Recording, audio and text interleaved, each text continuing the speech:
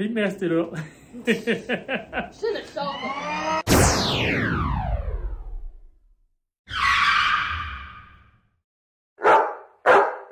Hey, what's going on out there, everybody? Hey, I'm back with another video, but today I'm back with a tip.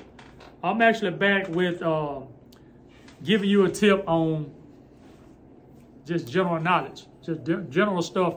But I'm gonna do something a little different this time. I'll always come on and try to give advice and give little tips about different things, you know what I'm saying, that goes on with the kennel, just, you know, life in general. But this time I'm about to get ready to ask my son a question. He don't have no idea what I'm about to ask him.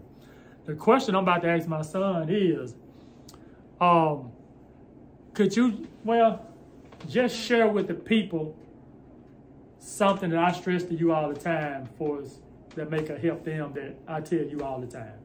All right.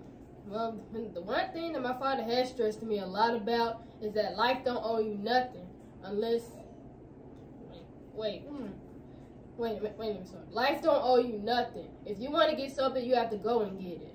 That's right, that's right. And he messed it up.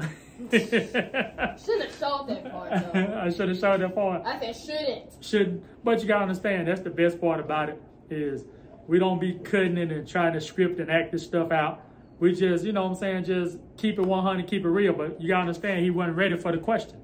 So it's different once you're ready and you prepare for it, and that's how you have to look at life.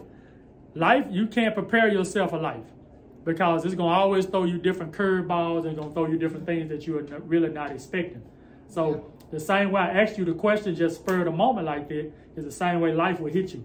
So therefore you have to prepare yourself, as in being prepared for the unexpected on different things that happen in life. So I just want to come on and share that little quick thing with y'all, a quick tip. And you actually did a good job. Thank you there.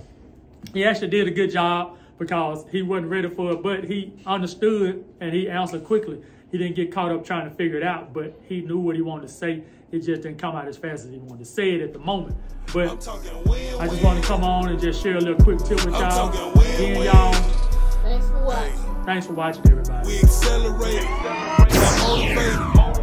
Yeah, we took the stairs while the rest waited. Felt obligated to achieve.